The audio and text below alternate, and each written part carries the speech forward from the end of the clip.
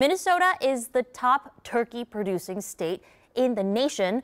Last year, the USDA said our state raised more than 37 million birds. More than 26,000 people work in the turkey industry in our state, an industry that generates almost $1 billion in economic activity every year.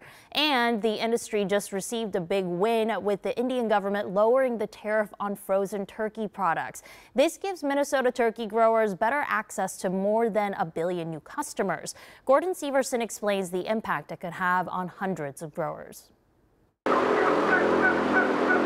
When you normally think of turkey, you might think of turkey sandwiches or Thanksgiving, not a barn filled with thousands of live birds. These are 15-week-old male turkeys, or toms, and they will go to market in approximately another month. John Zimmerman is a second-generation turkey grower in Northfield, one of 600 turkey growers in Minnesota who will soon have access to a new market in India. We haven't had true and fair access to the Indian market in over 20 years. Since 1996, the National Turkey Federation says the Indian government has enforced a 30% tariff on imported frozen turkey. Effectively price you out of the market. But last week, after negotiations with the United States, the Indian government has decided to lower that tariff. It's down to 5%. Senator Amy Klobuchar says the negotiating team was looking at several foods to get on this list of lowered tariffs, and she fought hard to get turkey included so Minnesota growers could grow their business. So this is a big breakthrough for Minnesota, given the importance of turkey production to our economy. The Minnesota Turkey Growers Association says it's hard to predict the impact this will have on Minnesota growers, but opening up a new market with 1.4 billion people could be a game changer in the industry. India is a very large and growing market with a burgeoning middle class, so we're pretty excited to have better access to that market now. Zimmerman says the growth won't happen overnight.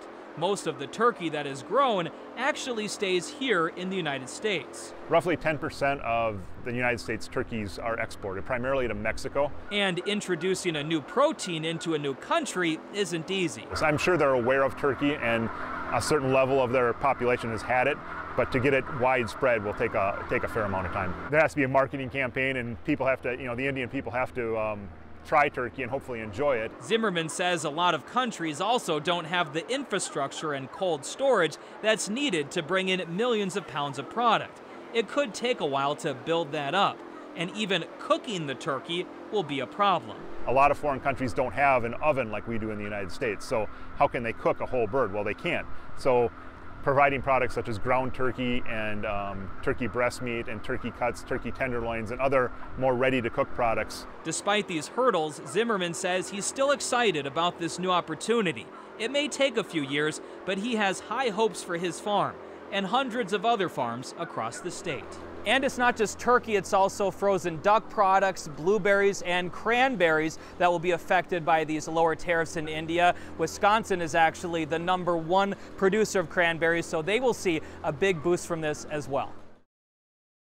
Turkey growers also have high hopes for India because a lot of people there have religious and cultural dietary restrictions that limit what types of meat they can eat. So for many people, turkey would be an acceptable option for them. So we could see a lot more turkey going to India in the coming years.